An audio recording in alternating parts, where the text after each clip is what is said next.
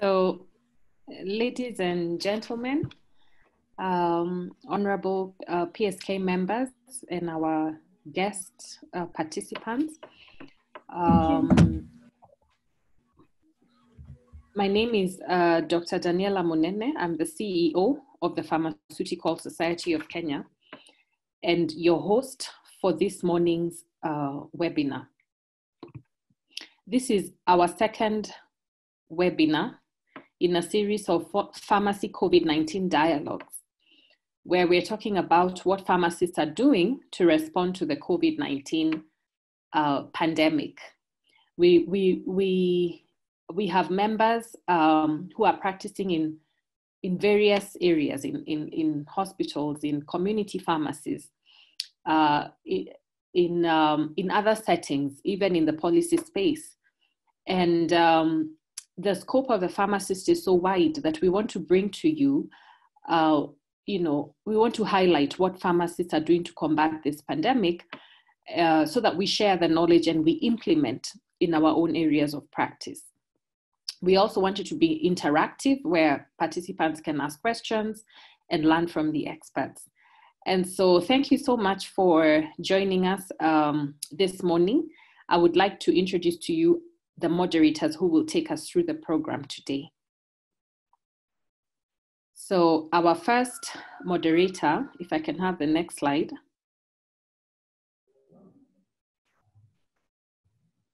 is Dr. Michael Mungoma. He's a member of the Pharmaceutical Society of Kenya. He's the Dean, School of Pharmacy at Mount Kenya University, and he's the member of the PSK National Executive Committee, as well as being a member of the PSK COVID-19 Response Task Force. Karibu, Dr. Mike Mungoma, please say hello. Good morning, everyone. Thank you for coming to this webinar. Thank you, Mike. Our second moderator is Dr. Sylvia Opanga. She's a member of the Pharmaceutical Society of Kenya. She's a senior lecturer at the School of Pharmacy, University of Nairobi, and she's the chair of the Education and Public Health Committee of the PSK COVID-19 Response Task Force. Karibu sana, Dr. Opanga, please say hello. Good morning, everyone. Thank you for coming to the webinar, and we expect an exciting day. Thank you. So over to you, moderators, to take us through the program. So this is Dr. Opanga, and I'm going to start.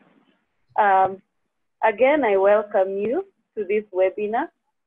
And as you know, pharmacists have been considered not so at the forefront. But one thing that I always say, if you're not invited to the table, please create your own table. So here we are, creating our own table, running our own webinars, and impacting Kenya. So karibuni sana. I'll start with a few ground rules and announcements. So all of the participants are muted during the entire course of the webinar. If you need to ask the question, please use the Q&A tab at the bottom of your window. Questions shall then be addressed by panelists later in the program. For PSK members, if not already done so, please subscribe on the PPD portal for today's webinar so that you can get your PPD points. And please note, this is a point of emphasis, that CPDs will be awarded to paid up PSK members only. This webinar is being recorded and the audio will be made available on PSK's YouTube page. Next slide. So I'd like to introduce our speakers. Our first speaker of the morning is Dr. Caroline Nasambu Wafula Esiaba. She's a clinical pharmacist who has specialized in pediatrics and oncology, a graduate of the University of Nairobi program. She practices at Jaramogi Oginga Odinga Teaching and Referral Hospital. She graduated from the University of Nairobi with her Bachelor of Pharmacy degree and Master of Pharmacy degree in Clinical Pharmacy, specializing in pediatrics and oncology. She also has an MBA with a strategic leadership option. She's currently a member of the National Bioethics Committee of NACOSTI a member of Joe TRH Institutional Ethics Review Committee, the Director of Research and Training at Joe TRH, Head Consultant Clinical Pharmacy Services at Joe TRH, and Honorary Lecturer of Clinical Pharmacology and Clinical Toxicology at Maseno and Uzima Universities, Kenya. Karibu sana, Caroline. Our next speaker is Dr. Neto Obala. Again, he graduated with a B.Pharm from the University of Nairobi. He worked as a pharmacist at the Chulaimbo Hospital in Kisumu County. He then later on went to become a sub-county pharmacist before joining the Jaramogi Oginga Odinga Teaching and Referral Hospital in Kisumu as a clinical pharmacy, and he has specialized in internal medicine. He is a member of the COVID response screening, COVID response team, and he's the screening team leader at Joe TRH. Welcome, Dr. Neto. So I will I'll hand over to our speakers, but the program is Caroline will start by talking about the pharmacies at the front line beating the COVID-19 pandemic, and then Dr. Neto will follow. If you have any questions, please keep them coming through the Q&A chat, and we'll have the questions at the end of the session. So I'd like to hand over the session to Dr. Caroline Wafula to continue. Thank you. Thank you, my mentor. Just as I've been introduced, I'm Dr. Caroline Nasambo Wafula Esiaba. I'm a clinical pharmacist at Joe TRH. I'm going to present on pharmacists at the front line beating the COVID-19 pandemic.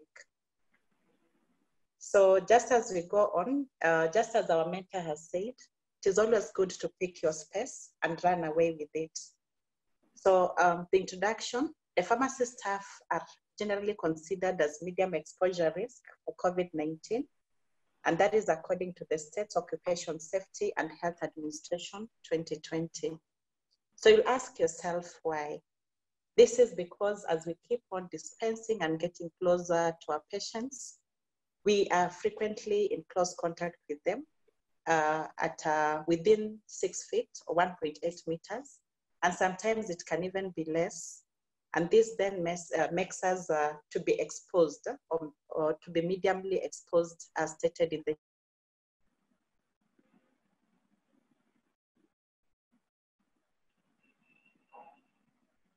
introduction. So pharmacists and COVID-19. So pharmacists are the first, sorry.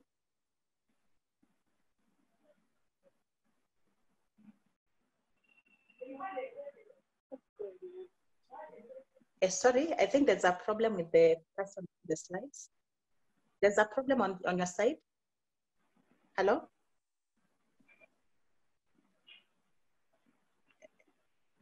Hello, Daktari. Is the Peter, are you having a challenge changing the slides? No, actually I'm okay. Sorry. Is that correct, Daktari? It's been running down the slides. Okay. Okay, probably I can start once again. As you said, pharmacy are considered the medium exposure risk for COVID-19 as stated by the United States Occupation Safety and Health Administration 2020. And the reason for this is it's because of our frequent and close contact with our clients as we see them. And this makes us to be more at risk to be infected with the SARS-CoV-19 as we have seen. And currently as a county, we have cases, and this probably to us, it makes us to be more cautious even as we manage our clients. Yes, next.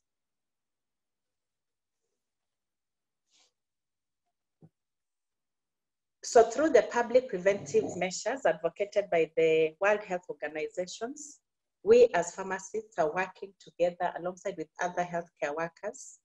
And you'll ask yourself why. The goal is for us to flatten the curve. As a country, we realize that we have had an upsurge recently But as we go along, we are praying that we will actually flatten this curve so that we can be able to open the economy. The chart there shows the time since the first case in the country and the number of cases that have been encountered within this country. And as you can see, we are actually headed towards that. The flatter curve assumes the same number of people get infected, but over a long period of time, or a less stressed health system, potentially less deaths. So with time, there'll be a less stressed health system, and consequently, then we will have less deaths as the curve flattens out. And that is our prayer as a country.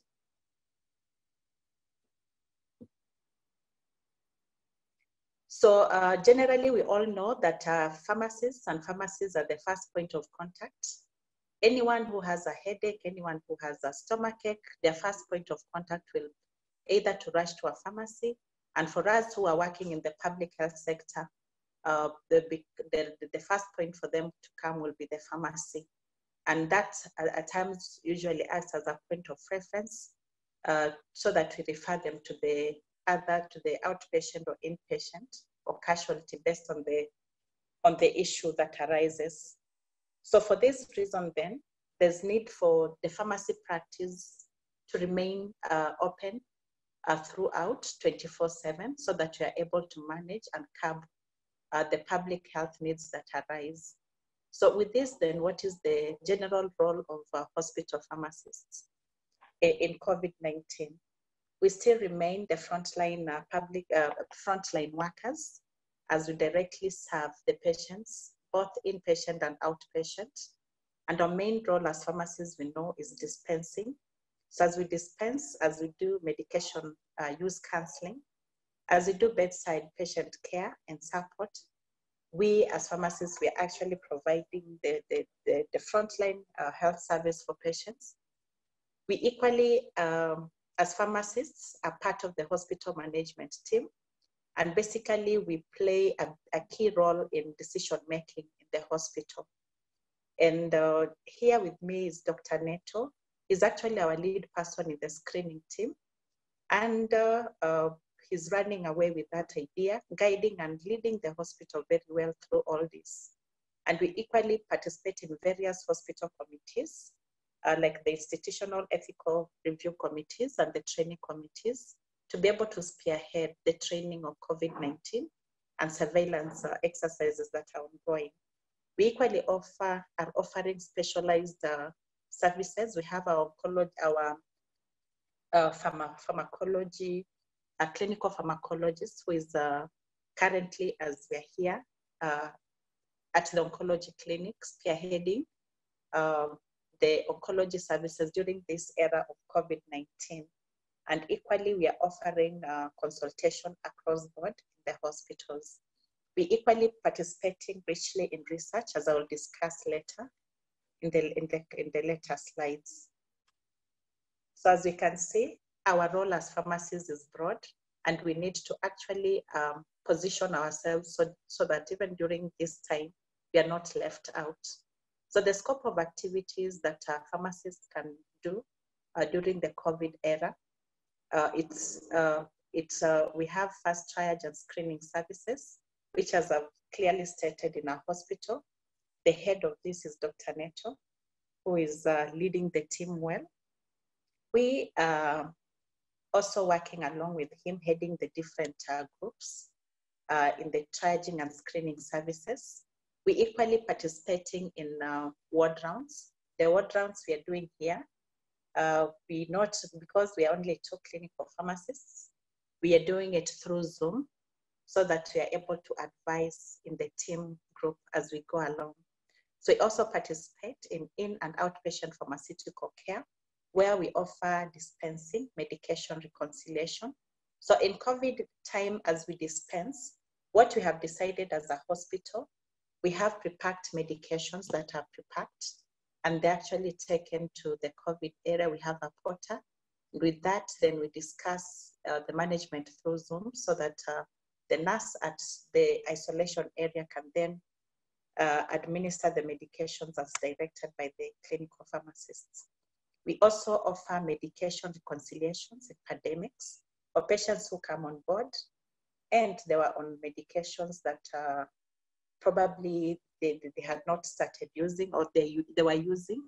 So once they are discharged, we reconcile the medication so that if one is hypertensive or diabetic, they continue being on their medications as we continue offering the medication use counseling and equally referring the clients to the various clinics that they're meant to be in.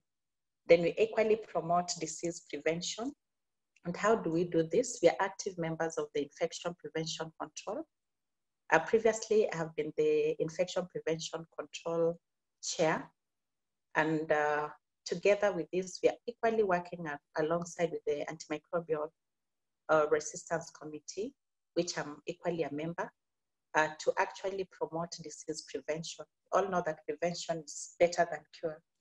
Then as pharmacists, of course, one of our key roles is pharmacovigilance and monitoring and treatment outline. So for all the medications that we give, we have to be vigilant so that we are able to look at the pharmaceutical care plan and the outcome of these medications as we manage our patients. So we have also gone along. We have also gone along to training of pharmacy staff alongside other healthcare workers. So like currently the training that is ongoing is psychosocial training that is going along. And we are hoping that this will take us a long way as we go on with this.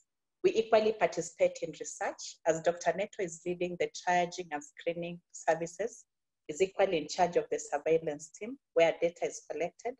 And that actually informs the hospital on the way forward. Then, as I equally said, we also actively participate in infection prevention and antimicrobial resistance committees, as well as the medication. We are also part of the medicines therapeutic committee. So I'll talk, I've already talked about this, but I'll quickly run through this. Triage and screening, Dr. Neto will cover in-depth on this. Yeah, but currently what we are doing is triaging services and early recognition through screening has emerged as a supportive modality. And pharmacists, as we have clearly said, work alongside other healthcare workers to ensure that this is done. And as I've said, Dr. Neto is the team lead of this. And we have Dr. Emma Bosire and myself working together with him, leading the triage and screening services. We equally are doing commodity management. And what is the goal of this? Is to ensure prevention and disease control of COVID-19. We have pharmacies we should guarantee. We know that as pharmacists we should guarantee a vicious supply of medication so that at no point should we run out of the medication. So as a JOT-TRH, we from inception have come up with a strategy on how to do this, buy medications, mainly from KEMSA and from our local suppliers to ensure that these medications are equally available. And this we did by complying to the commodity management cycle, as I'll discuss it in the next slide. So during the pandemics, pharmacies should prioritize the dispensing of medicines and medical devices over non-essential products. And this is actually in line with the policy that the Minister of Health had released, where we had the special clinics had been closed. We thank God that now they have been opened. And this was in respect to now provision of essential medications to the people who are affected by COVID and those people who also come in critically ill. So to ensure this, as a committee, we set up and had our commodity, ensured that the commodity management circle is complied to, where we had to do we had to select the medications that will be key during this era and how they'll be procured and distributed within the hospital. And for this, we have one of our team pharmacy leaders, headed by Dr. Emma, and deputized by Dr. Eric. And they're doing it so well so that all these particular drugs are able to be availed in the hospitals. So we also, for this, because of COVID-19, the entry to pharmacy is mainly limited to the pharmaceutical staffs. And for the supplies, before they enter into the stores, they have to be cleaned and disinfected before entry. So equally have weekly updates on the medications that are available. And how do we do this? We usually provide an e-list to the facility through our various portals. We have the Jot TRH community WhatsApp. We have the Jot TRH consultants WhatsApp group. We equally have the hospital management team WhatsApp group. And most importantly, we equally have our hospital medicines therapeutic committee who equally advises the hospital on what medications to use. So this is usually done. And we do not forget that during COVID era, we also provide the availability list to the isolation area and the emergency. We also provide the emergency drugs. So these particular drugs in the isolation area, we are pre-packed and the emergency medications are veiled.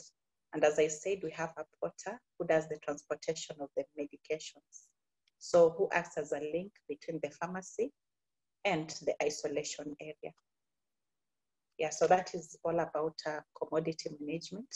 So I mentioned that as pharmacists, we are equally taking a key role in COVID-19 training.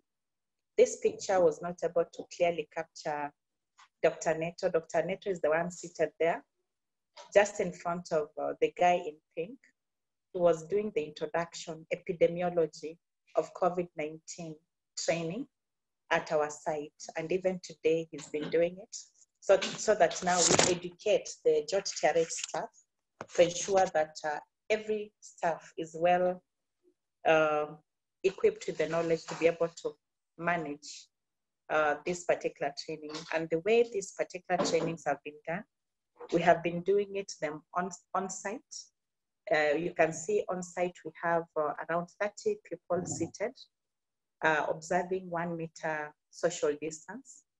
And online, we equally were able to train, and we trained over 600 people at this particular time that we were training countrywide. And this has taken us a long way. As we do this, in the afternoons, we have been offering simulation trainings where now the critical cases are actually taken to the SIM center, where we demonstrate practically on the mannequins, high fidelity mannequins, on what happens to if you have a COVID case. So the COVID case is actually, the mannequin is trained on how to behave like a person, a real COVID case. So they present, and now the participants are able to manage the case as it presents. Yeah, so basically that is what has been happening. And to motivate the people who have been part of the training, we have been providing certificates and CPD points for the accredited professions. So the guideline development, we have equally participated in guideline development, and this has helped the hospital to go a long way right from inception. The first guidelines that we participated in was the screening and triaging guidelines that were actively led by Dr. Neto. He equally has also participated in making the home-based care guidelines that has been his brainchild.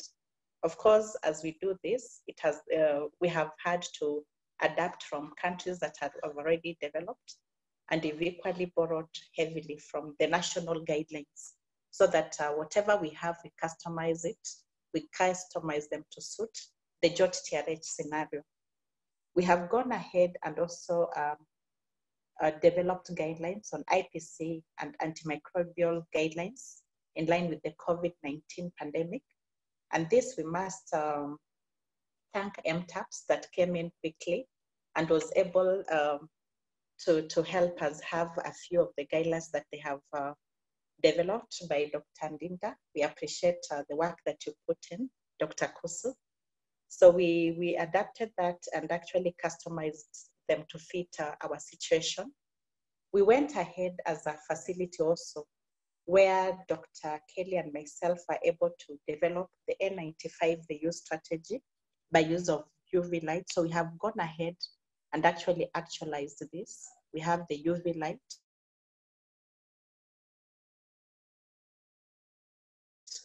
that was particularly used at the facility.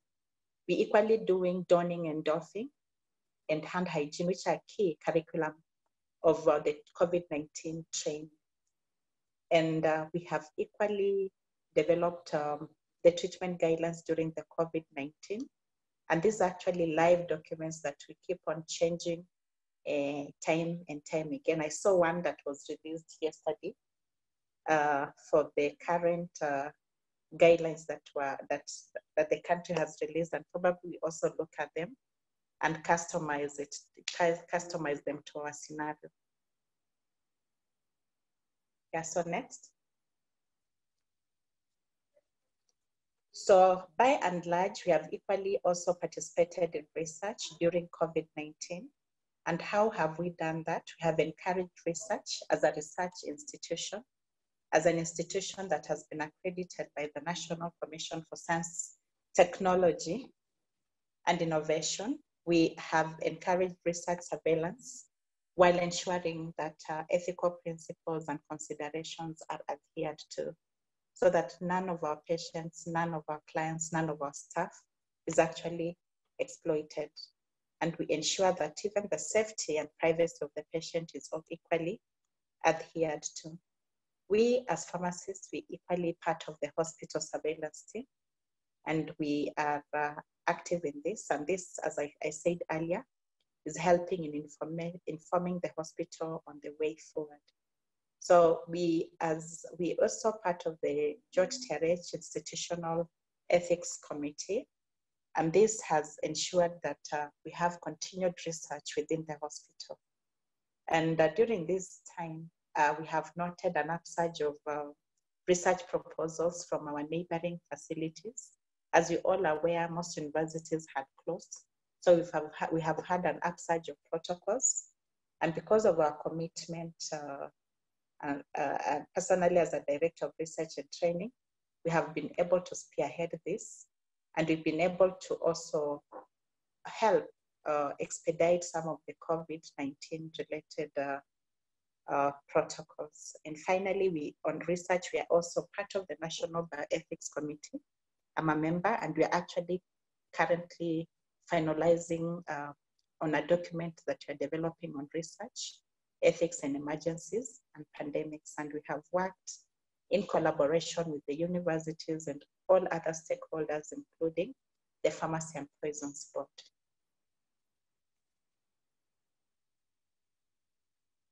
Yes. So what guidance do we have for the pharmacy teams at George TRH? We have different pharmacy teams in the facility located in different areas. We have the comprehensive care clinic pharmacy. We have the outpatient, inpatient, pediatric pharmacy, intensive care unit pharmacy, the gender-based violence pharmacy, and MCH pharmacy. So we developed this so that it can be able to guide our patients and our staff as we work along during this era. So there's a notice to the patients, to customers, where of emphasis, we need to disinfect your hands as you enter the department.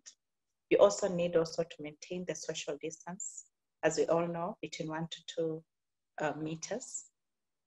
And as you walk, we are not supposed to walk outside the markings. So for us, we have benches which have been put there, and we ensure that the patients who come there do not stay there for more than the stipulated waiting time. So we also have a sneeze policy where you also need to sneeze either in your elbow curve, or you sneeze into a handkerchief, Yes. Then we have also said no shaking of hands as we enter pharmacy. Yes, and then we also need to prepare the prescriptions in advance if they need to be refilled, so that we don't do it as the patients come on board.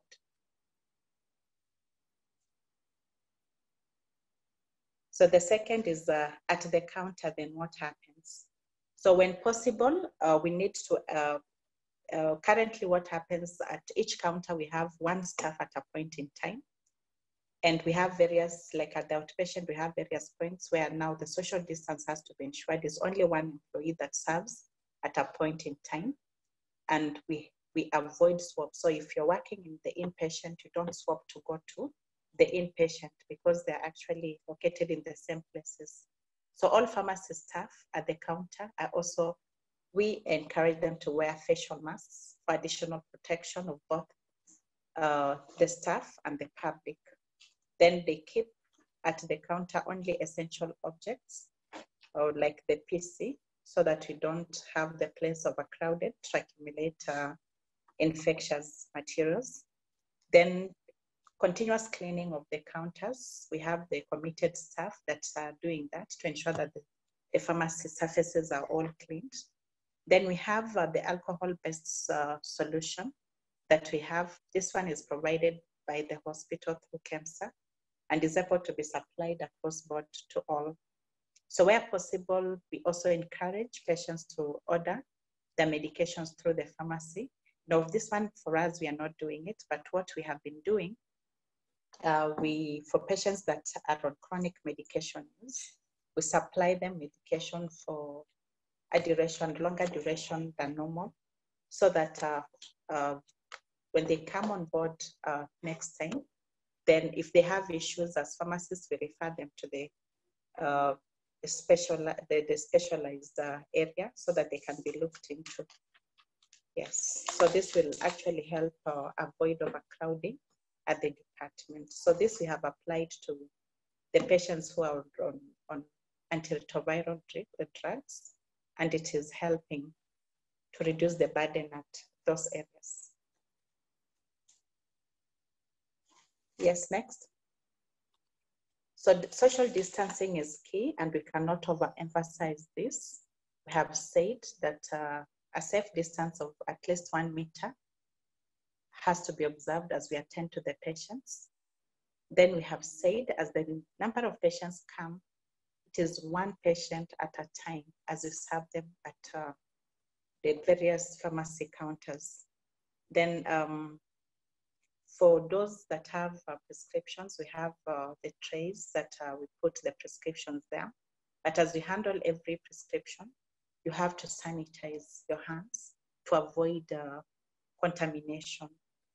If probably the private sector, maybe they have gone paperless, but for us as a public sector, we are still using the prescriptions. But what we have insisted on is to use on the alcohol-based hand rub to ensure that we are kept safe. So when you feel that you're very dirty, we wash our hands so that the consistency and cleanliness keeps on. Then for patients as they queue, we tell them to maintain a safe distance of 1 meter to 2 meters all the way. So we equally advise patients and clients to avoid long stays in the pharmacy area, because as we all know that if you stay in contact with a suspect for more than 30 minutes, then you might become a victim of COVID-19. We equally avoid visiting the pharmacy if they are. We also avoid clients to avoid visiting if they're elderly or have comorbidities. So this triaging is actually done at the screening and triaging area. So if we see a patient who is elderly and they can be seen at the screening and triaging area, we have clinicians who are there, and we organize for them so that they can quickly pick the medications and leave. So the long queues have been actually reduced because of this. Yeah, so sometimes, just as that statement states, we equally request a family member, friend, or neighbor to pick to go pick the medications for the client as they wait for them to leave the facility, especially if they're not critically ill.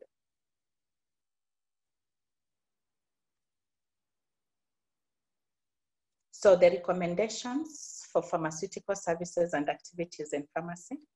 So we have the point of care services. We have continued with our ward rounds in the critical areas. We have been having daily ward rounds, the ICU units, and the medical ward rounds. The numbers, we must admit, have been low, not like the usual times when we don't have COVID, but we pray that with the opening of the clinics, probably we will have the points of care will be having enough clienteles. Yeah, so at the point of care, we are doing clinical pharmacy reviews, both in the wards and outpatient, to ensure that this is well done. And this is not only done by the clinical pharmacists, but it's done by all pharmacy staff to ensure that now care continues so that no one is left out during this time of COVID-19. So these services may need to be restricted or interrupted if they could represent a risk to the health of the team. So why are we saying this? Because of COVID-19, we as pharmacists, we have some of us who have comorbidities, some have diabetes mellitus, the immunocompromised diseases. So if you're presenting with this kind of diseases, then as a healthcare provider, then you need to be involved with other duties other than now direct dispensing direct dispensing to the patient.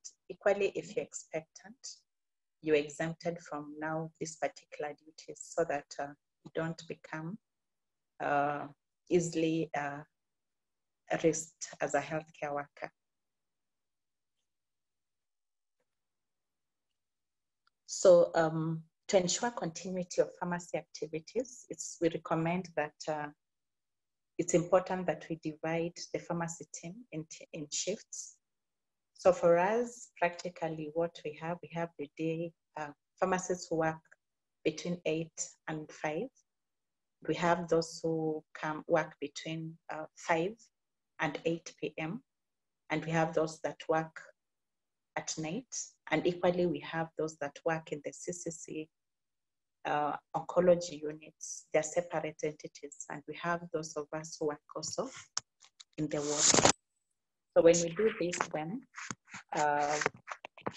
after those, if you work long hours, then you're given a break so that you're able to rest, especially those who cover at night, and to equally avoid burnouts. Employees with diseases, as I've said, those who have immune conditions or those with chronic conditions, they're actually given back office tasks. And it's important that now hand hygiene measures should always be reinforced at all times.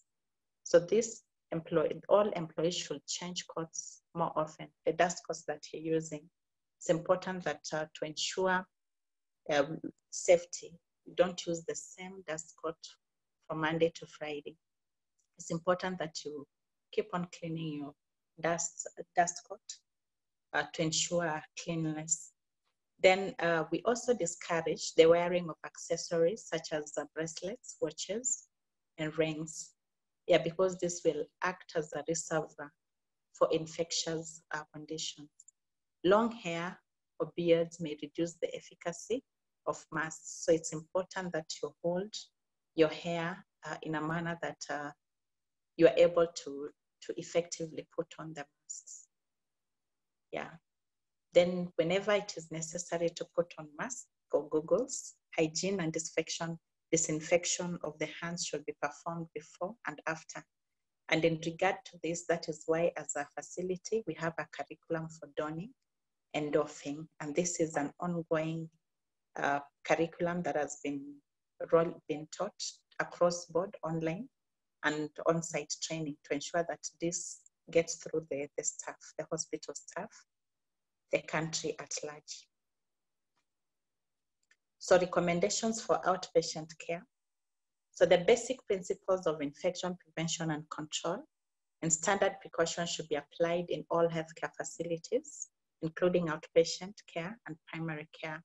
Those are now the lower tier levels.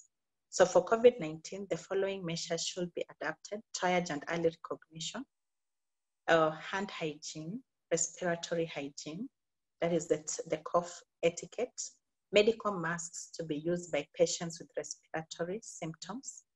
And probably a word on this, our hospital, there is a surveillance that is ongoing, and any patient who presents with respiratory symptoms are actually triaged and taken to this particular team that will be able to look through the patient, clock them and see and test them for COVID-19 in case they're suspects. Appropriate use of contact and droplet precautions for all. We have posters across board in the hospital. Then prioritization of care of symptomatic patients has been key. And it has been a very key role of the triage and early recognition. And as we said, we have clinicians at the triage area where they see and take care of any patient with symptomatic, and proper referral is actually given. So when symptomatic patients are required to wait, they ensure that they have separate waiting areas. So at our screening area, we have a different waiting place where if one is suspected, then Dr. Neto, who is the lead, is contacted to be able to get in contact with the surveillance team. So then we also educate patients and families about early recognition of symptoms, basic precautions to be used, which the healthcare facilities should also refer to. So for us, we have our own guidelines, but these ones we adapted from the WHO organization and the Kenyan guidelines.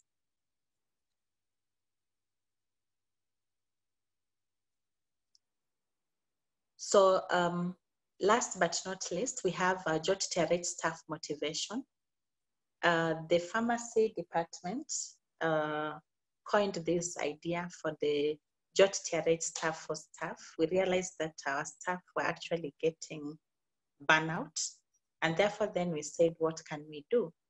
And we agreed that as a staff, we have a contribution kitty in which I was the treasurer to collect some money and be able to motivate our staff. So what unique way to do it, the amount of money that we raised was just enough for a breakfast. So sometimes last week as our staff were coming in, all of them were served with a cup of tea,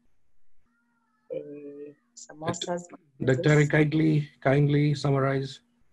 Okay, we are finishing. Yes.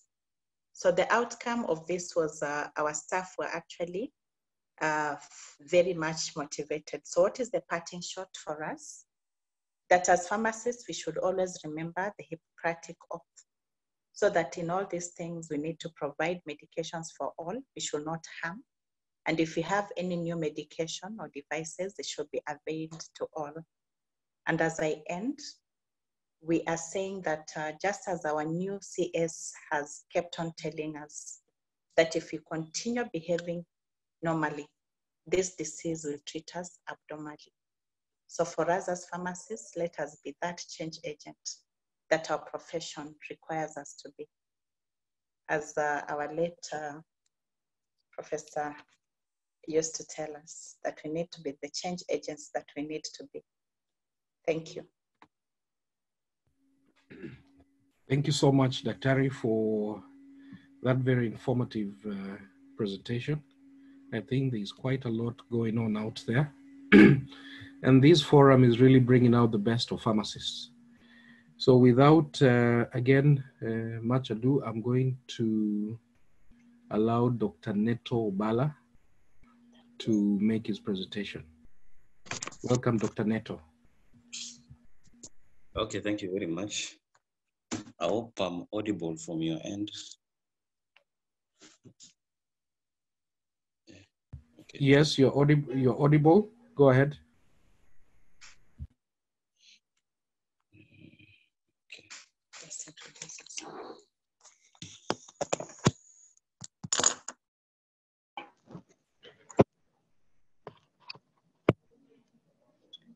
Okay.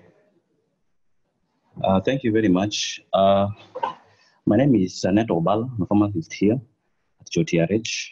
And I think this was a very timely presentation, at least for us to showcase what we are doing in JOTRH. And I want to say thank you for Dr. Opanga, my mentor back in school, and also Dr. Caroline Wafula, my mentor here at the facility, who actually had prepared the way for me, at least when I came back from my studies. I found at least an environment where at least I can interact with people who appreciate the role of a pharmacist. And again, my presentation will be more of what can a pharmacist do beyond the pharmacy department. Yeah, on my outline, I'll be looking at the screening and triaging just briefly. Dr. Karim has talked about it. Then also emergency care for patients who present with respiratory tract infection. Then precautions to be taken by healthcare workers and patients. We also say something on isolation, N95 mask sterilization, IPC measures, and home-based care. Now, what we have here is an algorithm which we actually developed with the help of the COVID-19 emergency response team and the physicians. Now, of course, the case definition, it was a big challenge, of course, to define who is a suspect, who is a probable case, who is a contact, and of course, a confirmed case.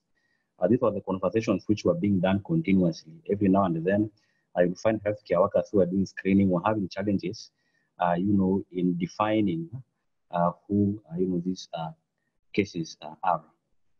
Now, on the right side is an algorithm that we actually developed, showing the flow. How do we handle the patients who have contact with the probable or confirmed COVID-19 cases? Now, we also defined the exposure, that is low risk and high risk. Again, also who is around low risk and high risk. And of course, just based on what is in the MOH guidelines, we share this information and they're going to be handled differently.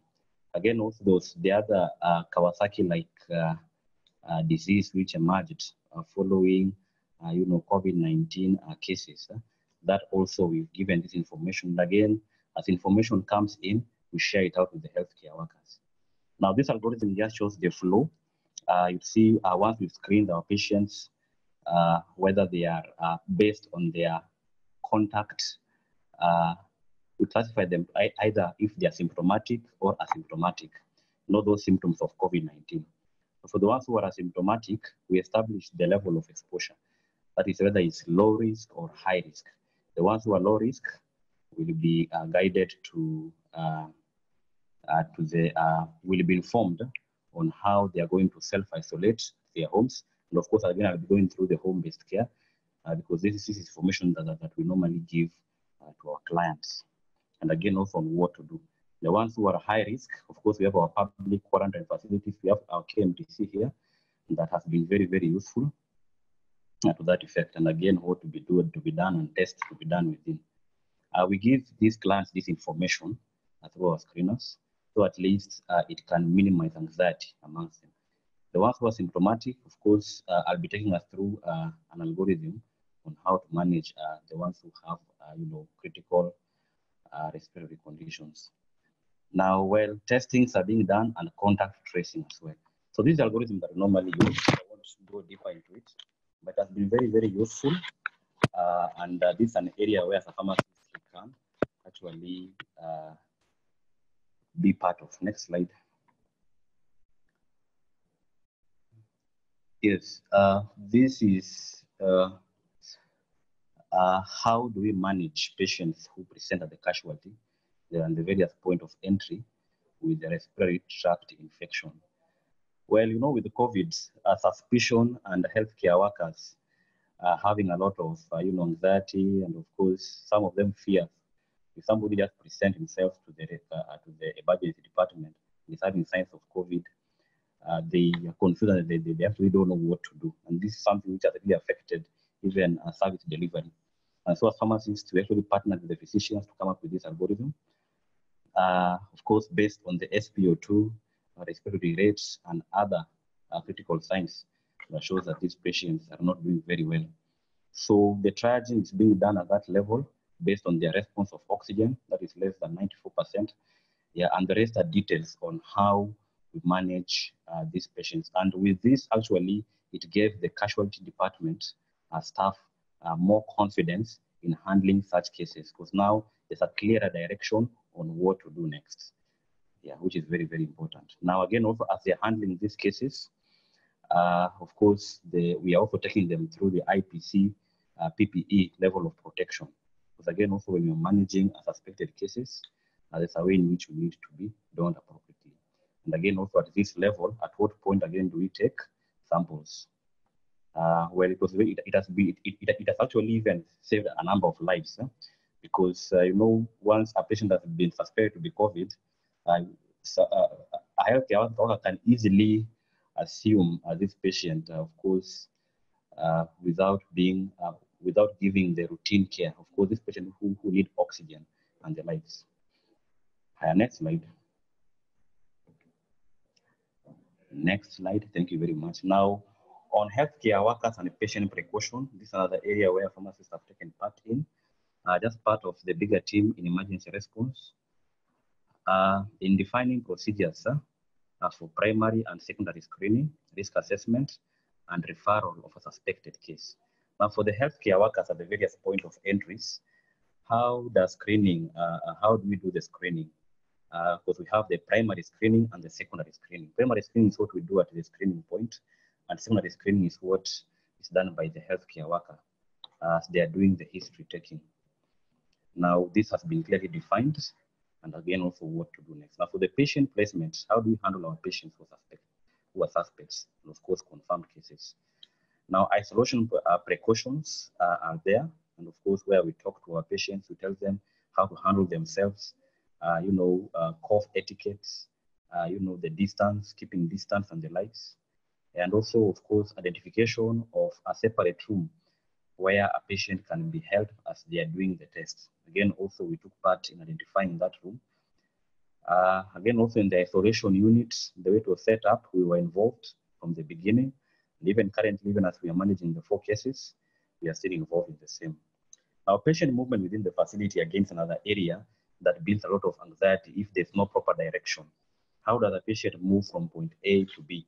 If a patient needs radiological examination like chest X-ray, CT scan, how do they move from the isolation to the radiology department for them to get these examinations done?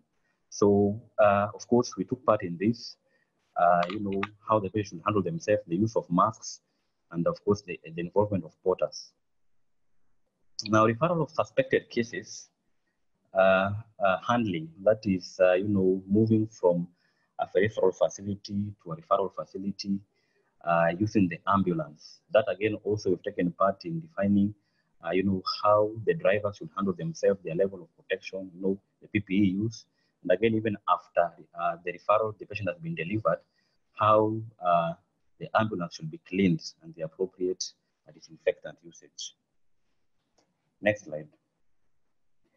Now, I'll just say something brief on the isolation. This is where we're keeping our patients. Well, linkage between the screening point and isolation before was a big challenge, especially the moment we have suspected a case at the screening. There's that anxiety and nobody knows what to do. So there they are saying, the team leader, you have to come and, help us. And one thing I've realized is that as pharmacists and again, as team leaders, we need to do is to lead the way. And the moment you lead the way, then the others become more comfortable.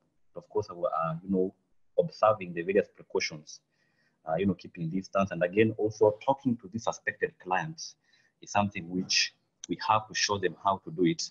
And of course, with those suspected cases, it builds a lot of confidence among the other healthcare workers. So this is something which we have taken part in, and of course, moving forward, it has been a bit, smoother. Now, working hand in hand with physicians, of course, whenever there's an anxiety here and there, of course, people don't know what to do. And even after the patient has been delivered to the isolation, the physicians have been actually quite of help, even as we work together. Now, medication availability, this one Dr.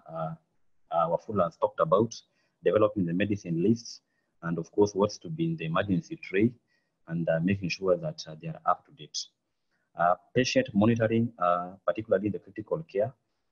The clinical pharmacists here come in, and we are part of the list of the consultants who will be taking care of the critical cases. And again, also in the isolation, as Dr. Full has mentioned, we've been doing the Zoom, Zoom rounds, especially during the handing over in the morning, whereby we have, a summary of the patients, how they are doing, and in case probably there is an input here and there. And of course, as pharmacists, we have a chance, of course, to put in our input. Yes, next slide.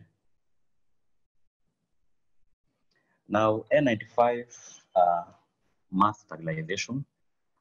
Well, this is something which the facility came up with through the emergency response team, where I myself and Wafula and as well as Dr. Kelly and Dr. Emma work in. Of course, we all know that there's that acute shortage of PPEs, and that again includes the N95 usage. You see, healthcare workers may insist on using an N95 every day, which is not sustainable. And so this led to the coming up with this committee led by Dr. Kelly, who is our pharmacist at the administration, at least to come up with a protocol for sterilization of the N95 masks. They actually were tasked with coming up with options and looking at the best way forward with regards to the sterilization of these masks. And they settled on the use of UVC equipments. And right now, as we speak, ICAP, which is our major partner at JOTRH, who actually even helped us in setting up the isolation and of course the screening, have also bought for us that chamber for doing this sterilization. We're very, very grateful to them. Now, well, there have been challenges, of course, with regards to this method in terms of acceptance amongst our colleagues, the medical officers, the nurses. There have been a lot of discussions going around how effective it is, safety.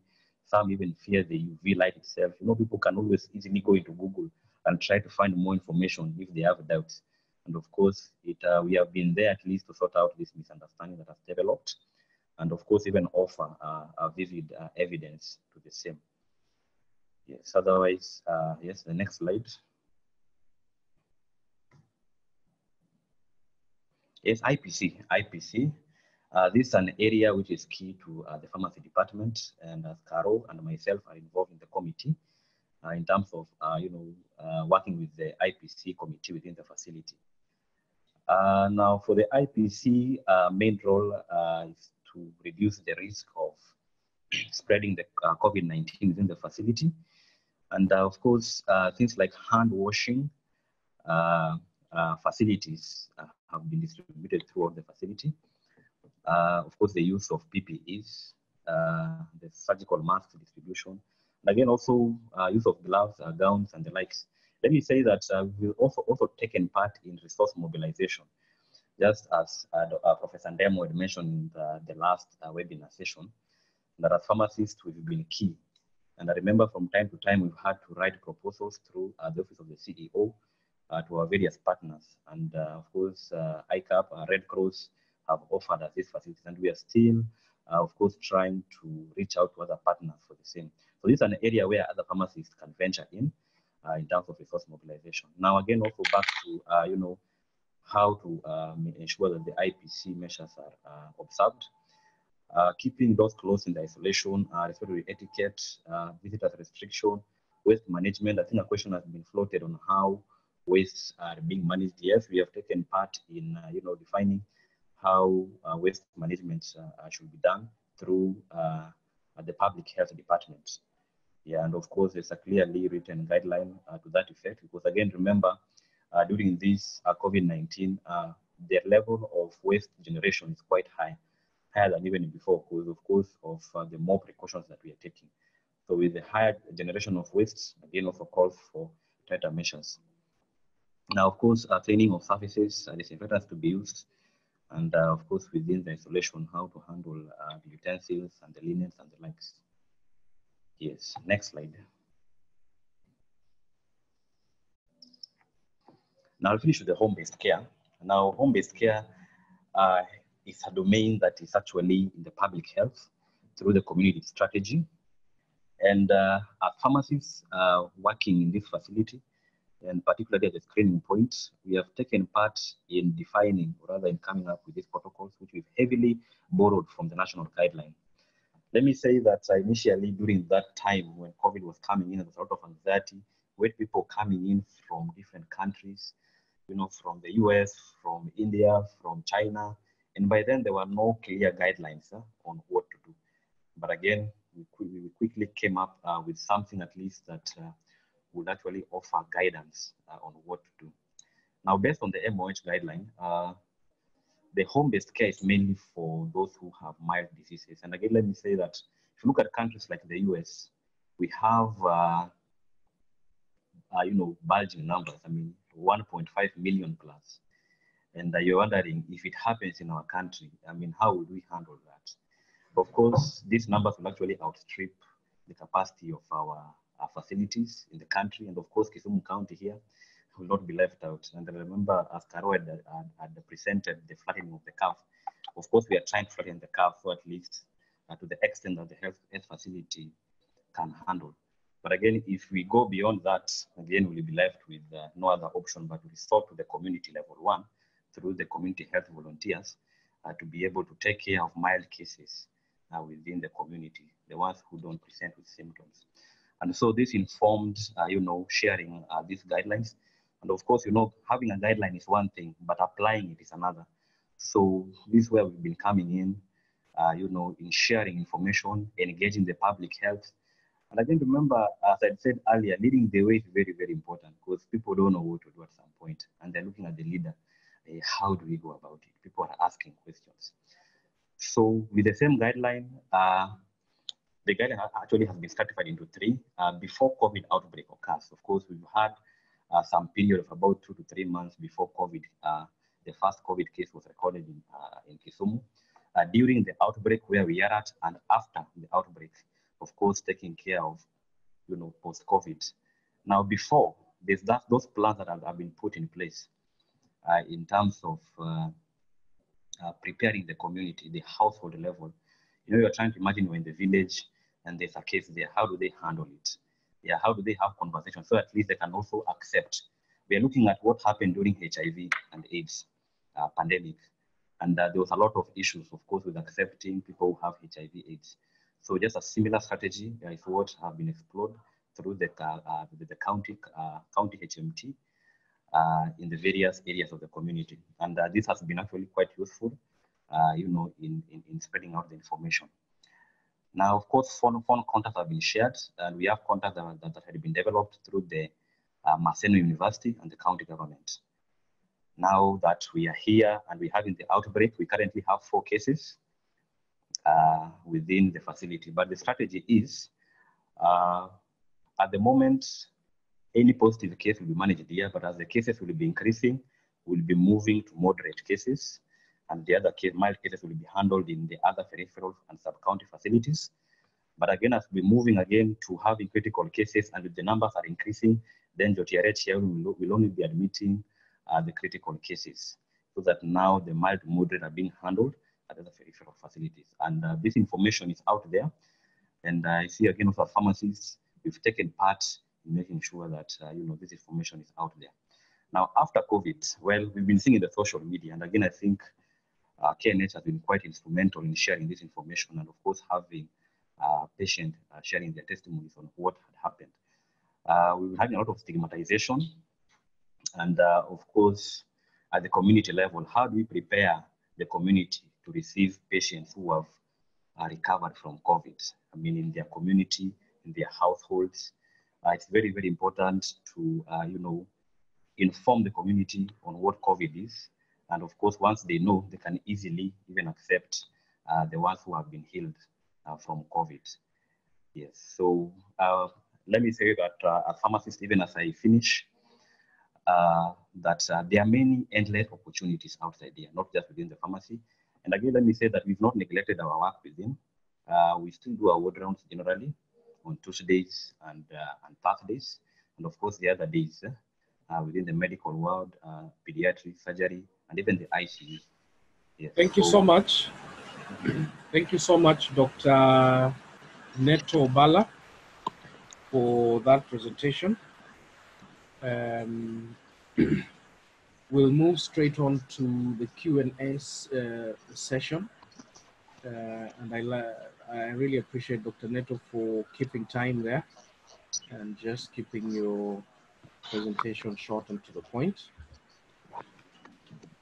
So the first question goes to Dr. Caroline Wafula.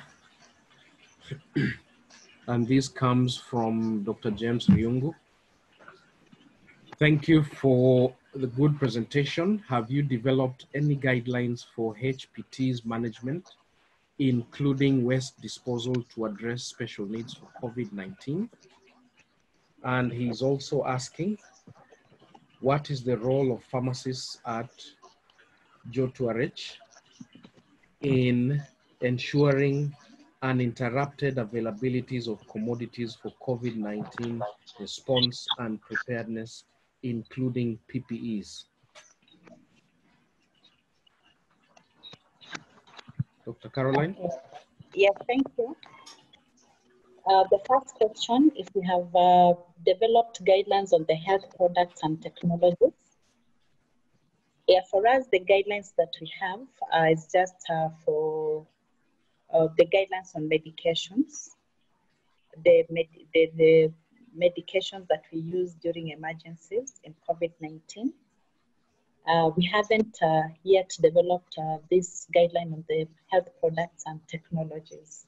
So probably it's a good insightful a question that we as pharmacists need to move forward to that. But as being part of the National Bioethics Committee, I'm privy to this, that there are guidelines on ethical issues on how these particular products and technologies need to be done. The product, the guidelines actually soon to be released. I think we're having a final meeting tomorrow on Friday, and soon they'll be taken to the government for signage, and we'll have them soon. Then the second question was, just remind me on the PPEs.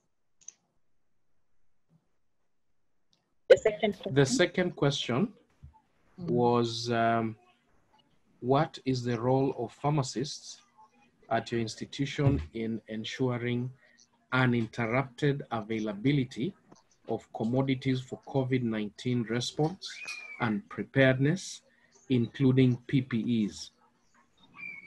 Oh, great. The role of pharmacists in ensuring that we have vicious supply of the personal protective gears. We as frontliners, we have been party to, it's part of the commodity management cycle. And first and foremost, as pharmacists, we need to know what are our needs.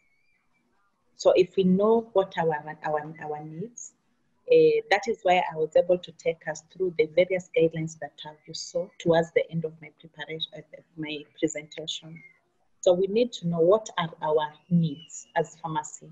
If we have pharmacists, if we know what our needs are, then we'll be able as pharmacists to be part of the selection committee. So when the IPC team is selecting the various PPEs that are needed for the different areas, then we as pharmacists then also know what our needs are.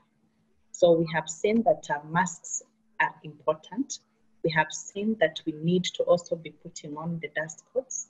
So those are important. We have seen in certain cases that if you're handling prescriptions time and time again, the question that we need to discuss, will we need gloves or not? If we will need, then it becomes an important personal protective gear to protect us as we handle the various prescriptions.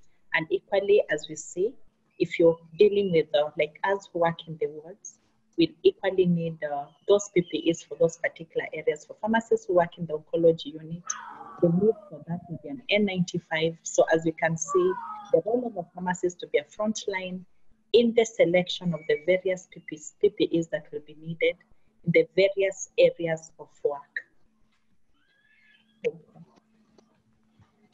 Thank you. Thank you so much for that response. The next question is to Dr. Neto. This is from Dr. Ripu Wafula. Is there any scientific evidence in support of the reluctance for Kenya to embrace home-based isolation of patients suspected or confirmed to have been exposed or infected with COVID-19 and who present with no symptoms or only mild symptoms which do not require hospitalization, as has been the case in Vietnam? Okay, let me say that it's not a reluctance as such, but as I mentioned earlier, the strategy that we are having, and particularly at the county government of Kisumu, not that we have fewer numbers, but as the numbers increase, because again, you see, we want to limit the spread of this infection, at least to the level that we can handle. But the strategy is, at the moment, if there are any cases, any positive cases, they are being managed in the facility. But as the numbers increase, depending on our capacity, we will now be releasing them to the other level of care. Like, for example, at the JOTRH here, we are at level 5. Then the moment now our numbers start increasing, we'll be handling the moderate to severe cases. Then the mild cases will be handled by the other facilities like KCH and the likes, and the sub-county facilities.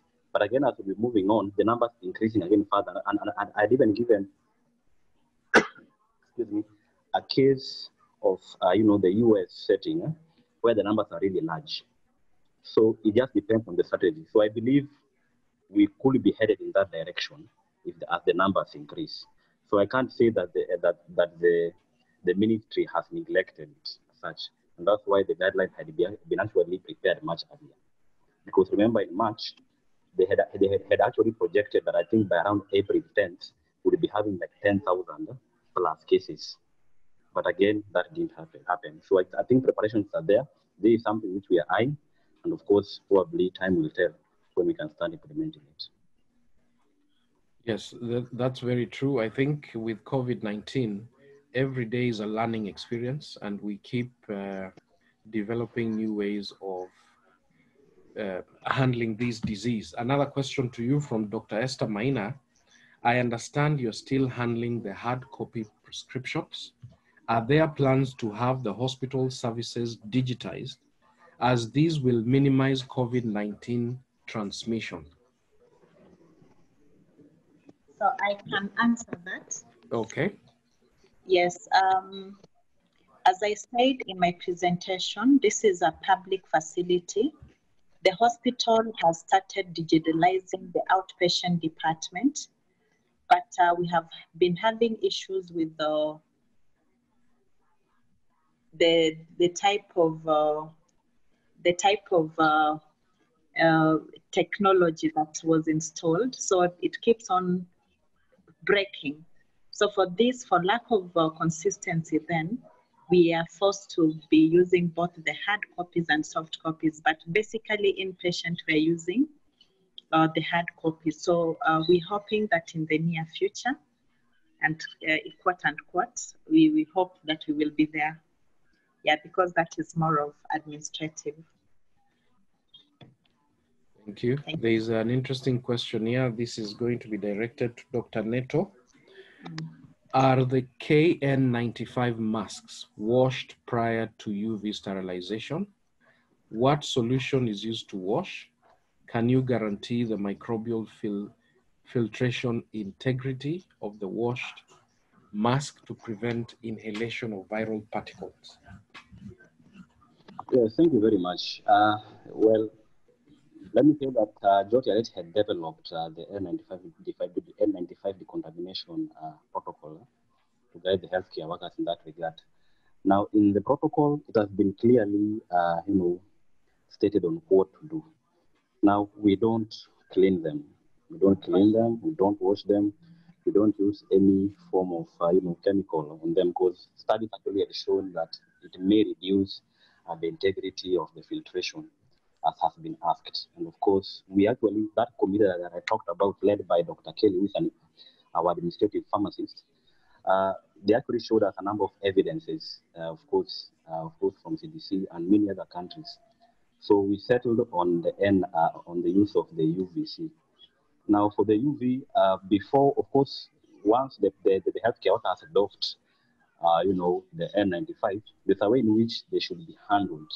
Is that packaging into envelopes, then they are taken to the place for the contamination. Again, so the labeling, because everybody probably who has been given the N95 mask must keep his. And of course, there's a clear protocol on how to label them, even after removal, how to keep them. Even the person coming to do the decontamination process, it's a way in which he has to handle it. And again, also repackage it back. And again, also within the UVC chamber, there's a clearly, outlined protocol and step-by-step guideline on how to decontaminate them. So we don't wash them. We don't do anything that will interfere with the integrity of this N95. Thank you.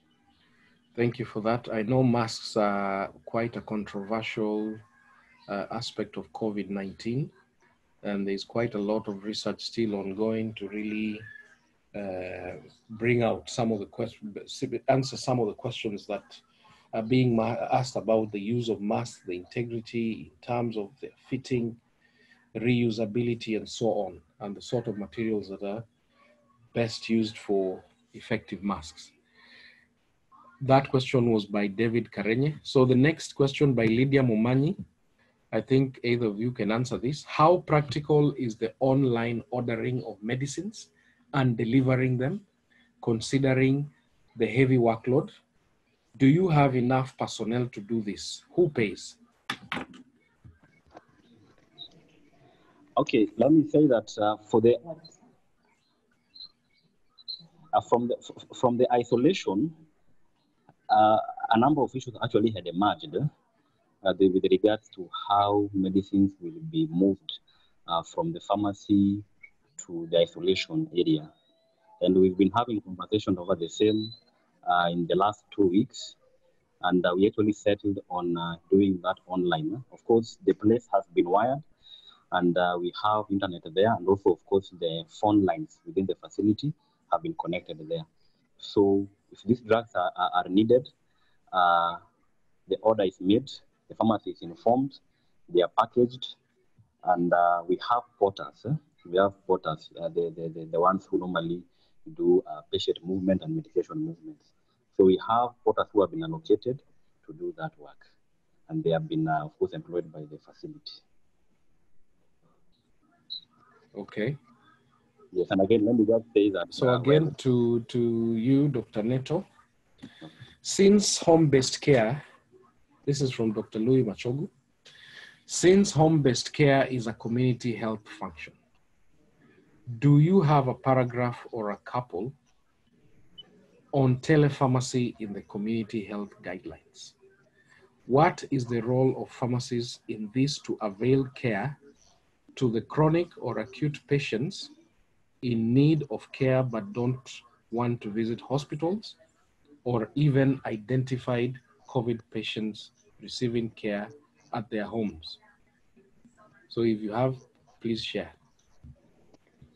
I think the question is, yeah, so do you have any guidelines there? Now, guidelines on telepharmacy, no, that we have developed. With regard to medication, let me say that through the community strategy, and we are working closely with the public health, these are conversations that we've been having. How do we take care of patients probably who have chronic conditions, they're at home, and they have mild conditions? And of course, as we said earlier, we need to limit movement of these patients. Now, we have the CHBs, and just using the same strategy that has been used, for TB management and HIV, we are borrowing heavily from the same strategy. So I remember when I was working in Kisumu West, we do, and also again as a sub-county pharmacist, we used to do a lot of community activity. We used to engage with the community, focal persons and extension workers, of course, with regards to giving medication at the community level. And I think at that point, that's where I got a lot of knowledge of how level 1 operates. So the same conversation we'll be having even here with our public health and surveillance team on the same. Now, when it comes to answering this question that Mashogu has asked about telepharmacy in the community guidelines, I think this is something we can pick up and see how best we can do it. Now, the role of pharmacists in availing, let me see, care to the chronic acute patients who need care but don't want to visit hospitals. Well, as I've said earlier, just taking advantage of the structures in place and of course using the community strategy. And again, remember, talking to people in the community really makes things a bit easier. When HIV was a pandemic, it was a big issue, bring a lot of stigma to the community, people who have been affected. The only thing which actually saved the system was it was so expensive to keep these patients in the hospitals. They had to resort back to the community. And that's why we are saying that moving forward, we should continue having discussions with the level 1, with the public health, to see how best these patients can get their medication. And again, also, as Caro had alluded to earlier, I remember during the first month, or rather the first 2 weeks, 3 weeks of COVID being announced in the country, and of course, a number of services were scaled down, including the specialized clinic. At the pharmacy, we had to come up with arrangements, rather way forward. How do we help patients who need refills? And imagine a patient who requires anticoagulation care. When they go to the pharmacy, you can't just refill such a prescription. Yeah, so that's where pharmacists will come in. So moving forward, I think this is a challenge which we'll pick up and see what to do. I think I'll also give Carol to share in some input. Just an input on the question Dr. Mashogo has asked. Yes. In the inception of COVID-19, we had a case for a patient who, a suspected case where a patient, that was a healthcare worker who had traveled from Nairobi to here, only to realize that the healthcare worker was in contact with a suspected case. So what we did was actually, it was not telepharmacy per se, but there was online communication. The patient was at home, being managed at home. And how we ferried drugs from JOTTRH to their home was linked with the motorcyclists who actually went and dropped the medication at the gate. And then from the gate, the healthcare worker picked, because at that point, the healthcare worker was alone in the home that she was staying in. But later, after 7 days, the case was confirmed negative. Yeah, but that is only the practical case that we have managed as JOTTRH at home. So, but as we have said, it's a learning point for all of us that we need to consider as cases keep increasing. Thank you. Thank you. This question is from Dr. Riziki Mulimba. I think I'll direct it to Dr. Caroline. Recently, MOH released a HRH document which gave a clinical pharmacist to patient ratio of 1:50. As practicing practitioners, do you think the ratio is feasible? If not, what do you think is feasible based on your practice? Now, based on my practice, this data that has been released, to me, I would say is not new data, because then I think in the late 2000s, the prescription, we have been told as pharmacists, the dispensing rate, we need to dispense 50. At any one point at time, we need to dispense to 50 patients in a time. But how effective is that? What quality services would you be rendering to this patient? In a day where people are working in shifts, that ratio will not be practicable because of the numbers that we have as pharmacists in the country. And therefore then, if probably we were to train more pharmacists and ensure that this ratio is adhered to, then it will be feasible. But basically, if we want to have one-to-one, we can probably adapt the model that MTRH is having, where each clinical pharmacist or pharmacist is allocated a farm that has a few clients, probably say 30 or 20, where you as a healthcare practitioner, you are able to have a one-on-one care with the patient. But with the numbers that we currently have, it is not feasible. But in the strategic plan, yes. Yeah, that could be my answer. But anyone else can answer. Yeah. Thank you, Dr. Caroline. I know that document and that ratio was also quite controversial, and I think an amendment needs to be done. I'm reminded here that members can pay a minimum of 1,000 shillings per month through PSK pay bill 968-400. For the account number is your registration number. And this is just to support some of the efforts that the COVID-19 task force is doing. We know that there's quite a lot that is needed by pharmacists out there, and PSK, being the umbrella body, is facilitating quite a lot of these activities. Just to remind you again that for your CPD points, go to the PPB portal and click today's event so that you can get your CPDs. You're all aware that it has to be done within 24 hours. After that, it disappears. Now, I'm still getting questions. Maybe I'll just take one. Dr. Evans Imbuki is asking, how are you ensuring continuity of treatment of chronic care patients, e.g. MOPC, considering the declining clinic attendance in hospitals countrywide? Is it possible that patients are missing their drugs?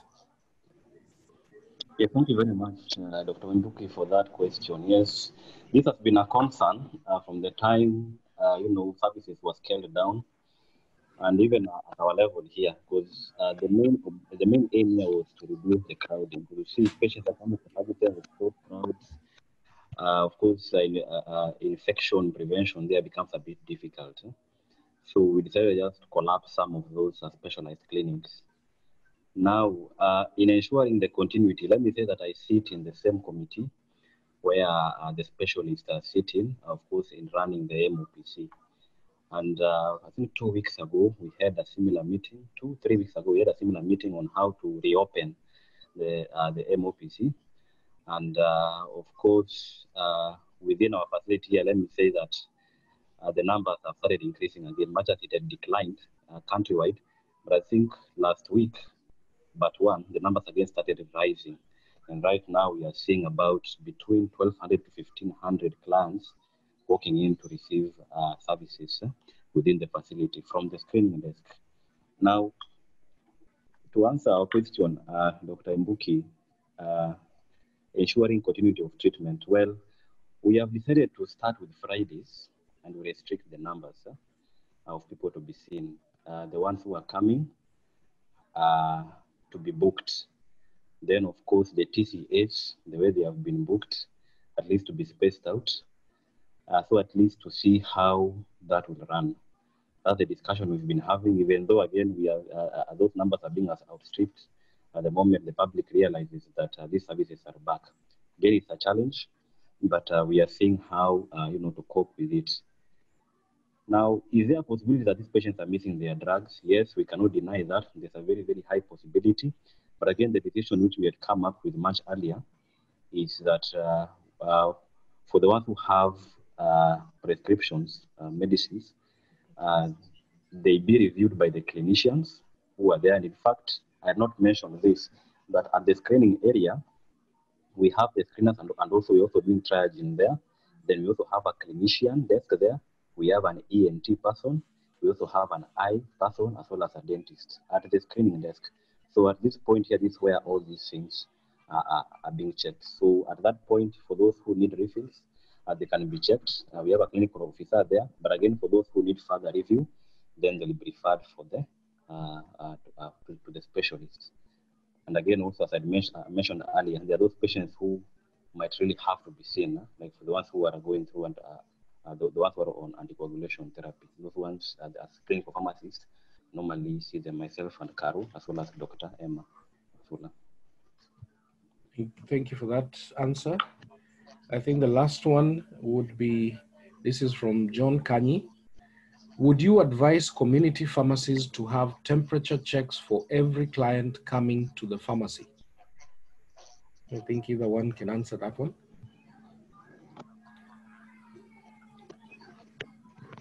Yes, we would.